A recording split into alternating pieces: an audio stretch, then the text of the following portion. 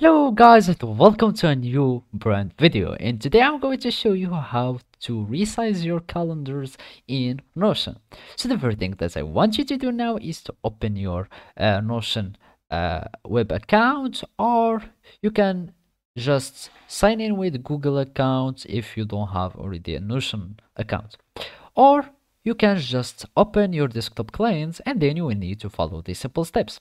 So here I have my workspace here and I have this empty page and I want to add a calendar so we can resize. So I will search here for just calendar, and let's have a new database. We have this calendar here, and now we go to our page and let's just have an turn into inline, and this is our calendar.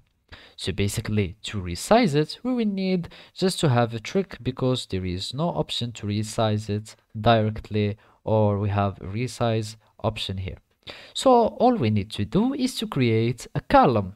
To do so, you will need to go back here in the text menu here, or the text section, and type slash column, and here we will search for columns. Just add 2 columns, and then we will need to drag our calendar to our column that we have inserted it, and now you will be able to resize your column this way.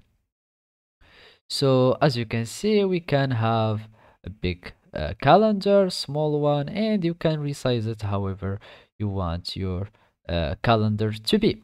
So basically, this is how you resize your calendars in Notion. Thank you for watching and see you next time.